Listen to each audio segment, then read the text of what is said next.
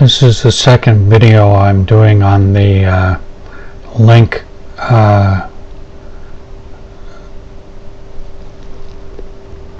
language integrated query system, and this is specifically on the Linq where clause.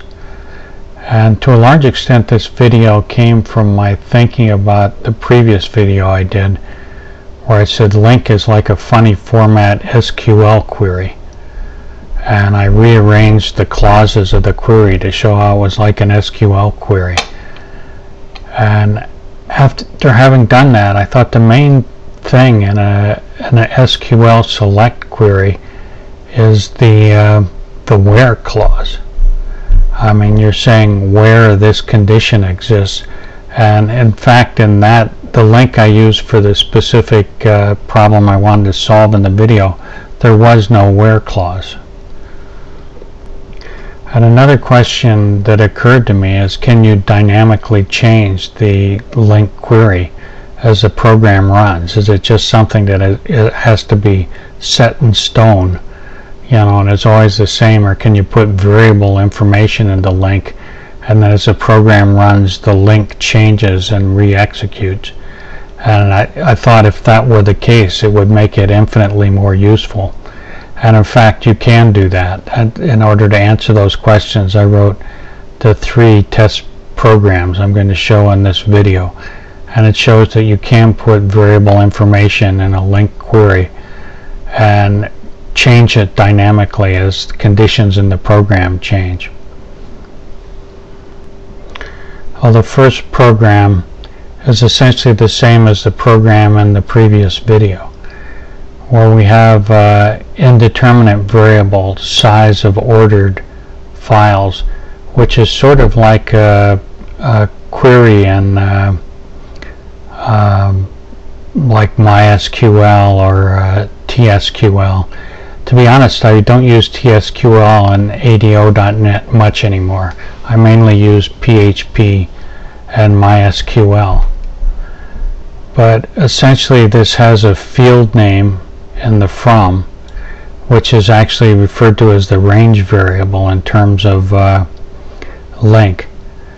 And then you have what amounts to an array of structs or an array of collections or a list of collections, basically something that's an array of data that's broken into parts.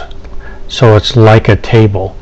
It's like the rows in a table with the fields breaking each of the row into subparts.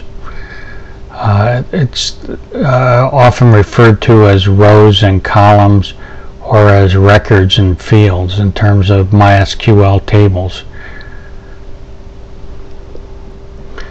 If we look at a PHP example, just in order to be comprehensive, I show the MySQL Connect, which connects you to the server, the MySQL server you're using to hold all the data, which may have multiple databases.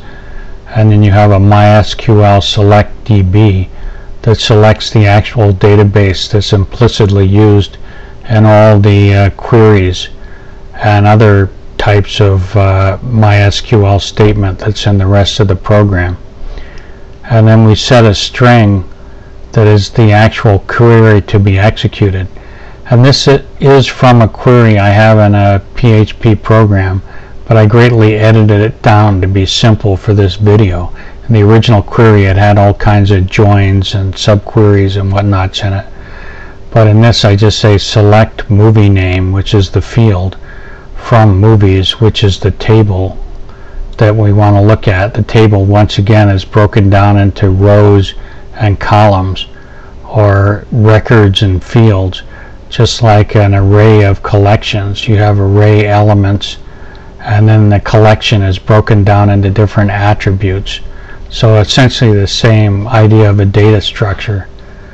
And then you have the where clause, which in this case takes a field date watched and say, if it's not null, then select that record.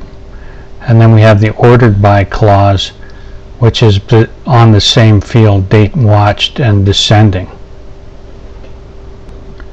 Then we pass this query to a MySQL query function, which is a PHP function that interfaces with MySQL. And as you see, the query is a string that's passed to it, and then we get a result back.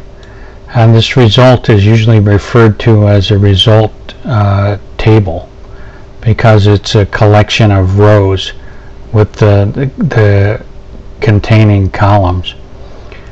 And if this gets actual data back, then we have a resource we can go through with the while clause and using the MySQL fetched array, which fetches each of the members in turn.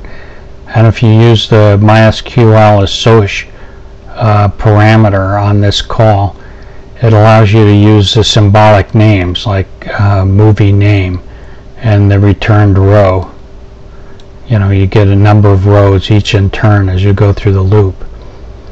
And if you use MySQL num, you can use like a row 0 and row 1 to get the different columns by their number. And you can also have a MySQL both, which you can use either numbers or the associated names. So if we look at just the query without all the associated PHP, we're basically saying select movie names, the field, from movies, the table, where date watched is not null. And this could be any kind of condition. You know, a student score is less than 90 or whatever. And then say order by at some field descending, and you can have several fields, so it'd be this field and this field within that field and so on. The equivalent code in Linq, we have a file info file names where it does a get files. So we have an array of file info, and file info of course has a number of attributes associated with, like name, you know, path, length, and so on. And we use an indeterminate variable which then becomes of type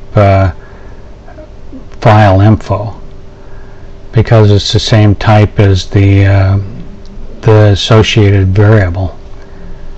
And here we say from, and we get what's called a range variable, which is the same as a result table in a way. And then we have order by, and we use the column name or the attribute name of file name.length and an ascending. And then we say select file name. And as I said, this is more or less a funny ordered query. Basically the select should be up here, then there should be the from, then there should be the order by. And we don't have a where clause because this is like the original code. And so we get our result table and basically iterate through it with a for each, which is the equivalent of the while and the MySQL fetch array. And it's the receiving variable for this is a type file info, because the collection array we're using is file info.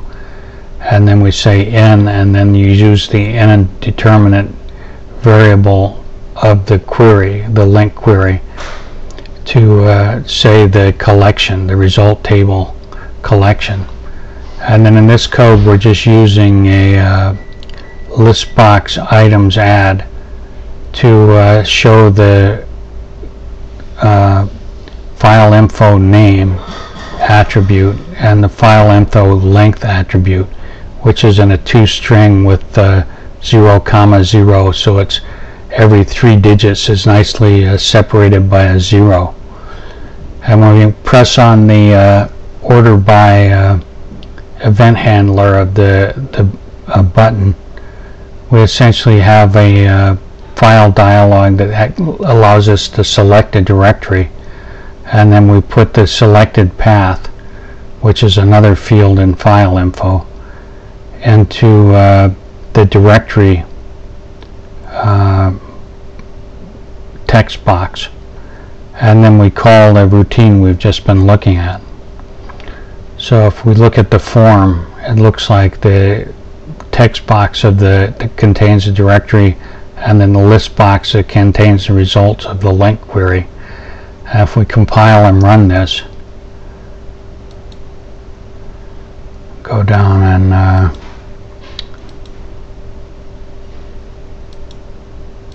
say select this field, we'll see we get a number of different files of a number of different types, and the smallest one is first. It's the 13,000 bytes, 14,000 next, 28,000 next, and so on, all the way down to 6 meg, almost 7 meg file. Well, the second program in this series is essentially identical, but now we put in a where clause. We say where file length is less than max size. And max size is just a parameter that gets passed to, actually it's not even a parameter, it's just a variable that gets set arbitrarily to 100,000.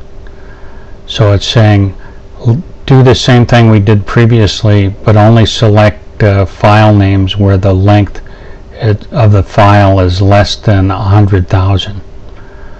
So if we save this, not sure why we have to save it, compile and run it, and do an order by size and go to the same directory, because it'd be a little confusing if we did. And now we see we get a much smaller list because we only get the files that are less than 100,000 because of the where clause in the Linq.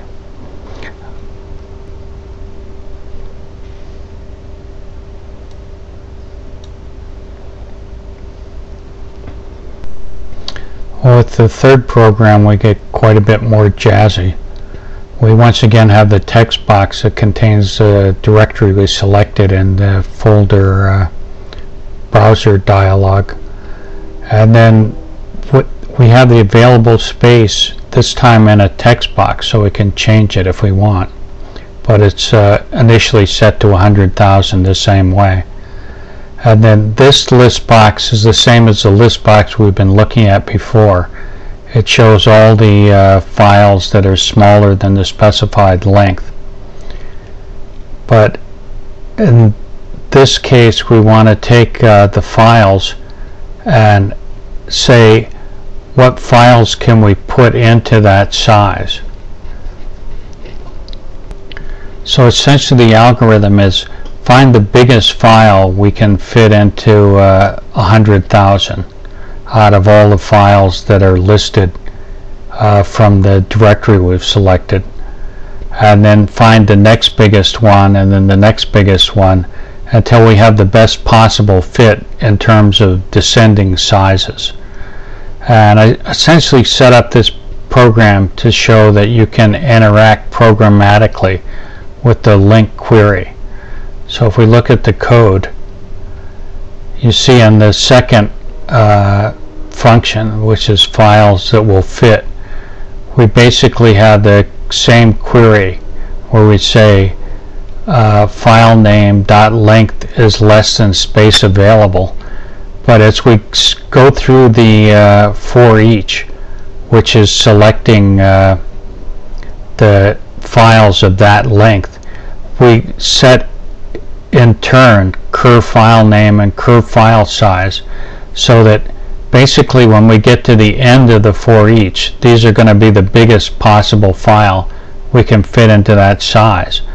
And then what we do is subtract that size of that file from the space available, and then go back again and check if we're done. If we're not done, we re-execute the query again with the reduced space available. You know, now we already have a file in the group that is of a certain length, so we can't use that space. It's taken up by the file.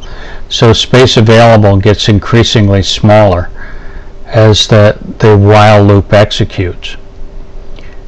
And if we run this program and select a file with the folder browser dialog, same one of course, and this shows all the files that are less than that size, but then it says we can fit this into the 100,000, and then we can fit this into 100,000, but then we don't have enough space to fit the next smallest one in the 100,000. The smallest one is 13,000, and the space we have left is 9,000. So essentially we can fit these two files into that space based on this algorithm we just ran with the shrinking space available and the dynamically changing Linq specification. Well, this answered the second question of can you dynamically change a Linq to achieve some result in the program, and that makes Linq infinitely more useful. Well, I hope you enjoyed this video and learned a lot, and I'd appreciate it if you'd subscribe.